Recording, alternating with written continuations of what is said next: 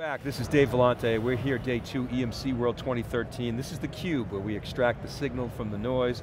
We bring you the best guests that we can find. We like to talk about tech athletes. I'm here with David Floyer, the CTO of Wikibon, my personal tech athlete, and Surya Varanasi, who is the Vice President of Engineering at EMC within the new software-defined storage group, the ViPR Group. You were employee number 1, I understand, of Project Born. You were essentially brought in to really get that project started, right? Yes, I was. I was hired in from VMware to start this project. Yeah, okay, so let's take us back to the beginning. When was this now? You're talking about a couple years ago, right? November 2011. November 2011, so what was the language that was even used back then? Was it software-defined storage? Was it, hey, we have this idea? You know, what do you think? Take us back to the instantiation of. So back then we were looking at 2 trends. The biggest trends we were looking at was, we had heterogeneous storage that we have in the enterprise, and we were thinking about what does it take to convert that to a private cloud? What does automation mean? And then we were thinking about taking objects to the next level, and what do we need to do to actually provide that service to service providers. So those were the big focuses, if you will. Okay, so the name, Project Born, was it, I infer that's Jason Bourne, is that right? Or it is Jason Bourne. Okay, so it's a deadly killer, it's a stealth, it's very efficient and adaptable. Is that, are those the characteristics? Survivable. It's survivable, right. That's right. Okay, so EMC brought you on from VMware. How did Project Born evolve into ViPR? So before it started off being Born, it started off being Storage OS, the underlying platform, if you will, on which you can lay on services. So our plan from the very beginning was to actually build a platform that does 2 things: provide automation and think about new data services that people want. So along the way we thought, okay, Storage OS, that's very blah, we need a new name. So we had a lottery, if you will, on names, and Project Born was the official name that we ran under. So that's how it came about. Yeah, because there are storage OSs out there today, right? So what's right. different about ViPR as a storage OS, if you will, as a platform, than everyday run-of-the-mill storage OS, of which EMC has a number of them? For one thing, we're not tied to any platform. So we sit as a layer above any platform. We're completely on software. We manage a whole bunch of heterogeneous arrays that have their own OSs on it.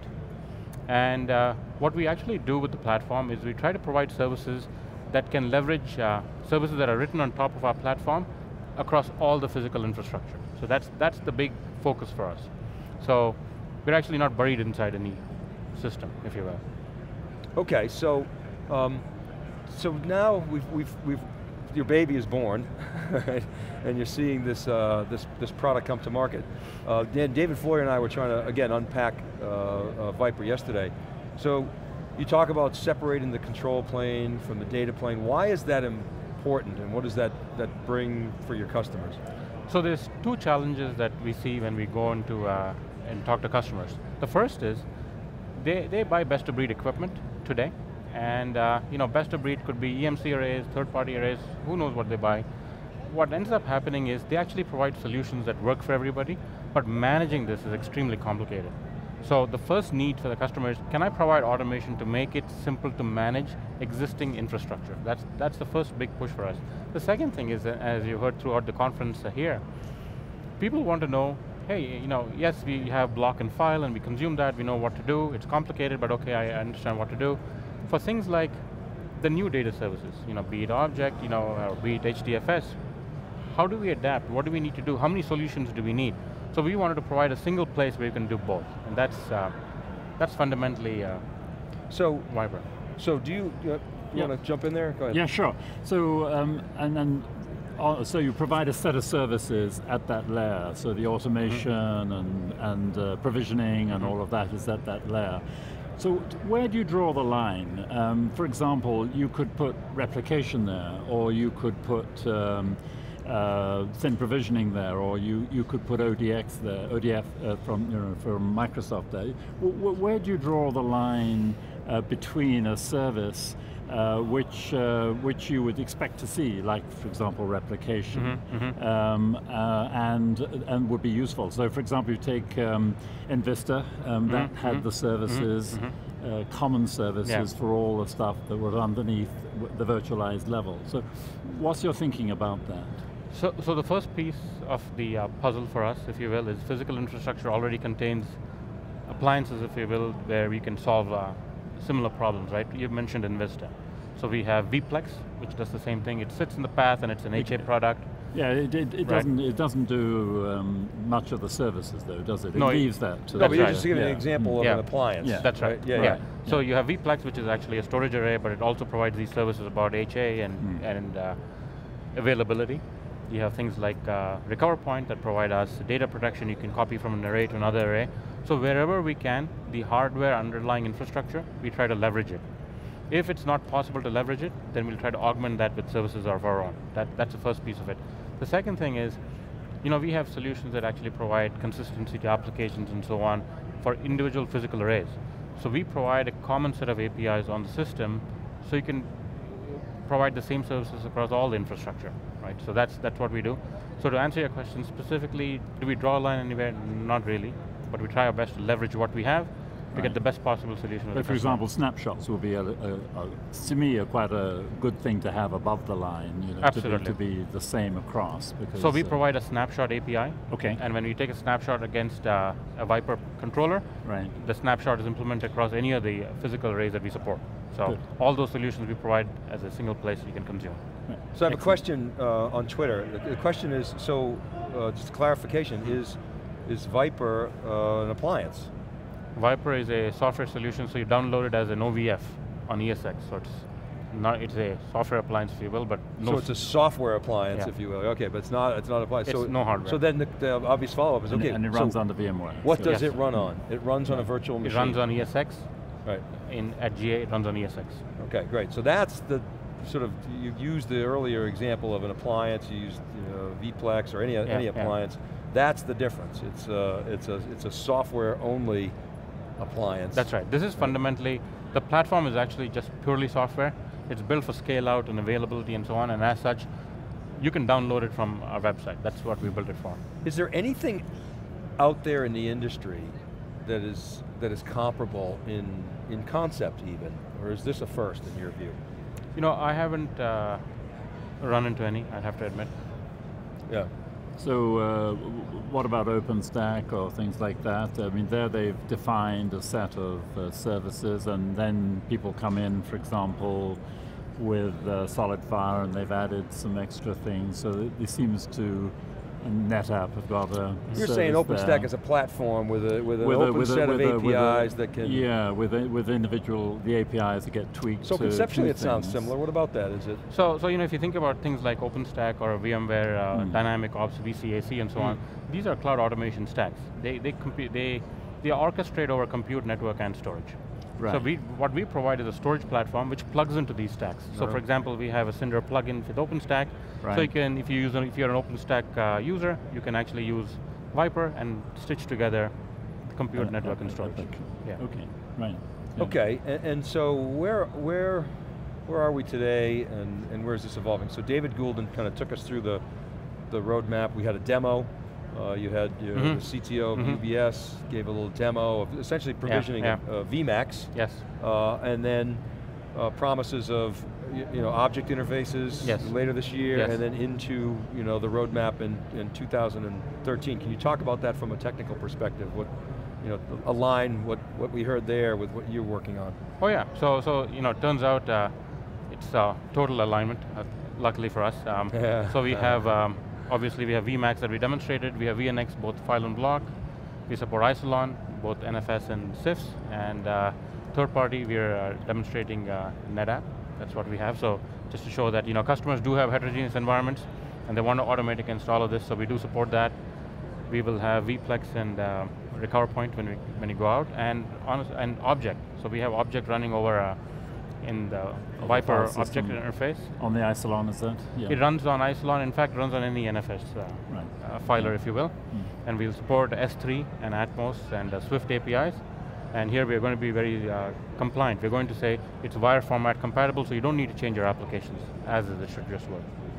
So what was the hardest part from an engineering standpoint that you had to break through to make this a reality?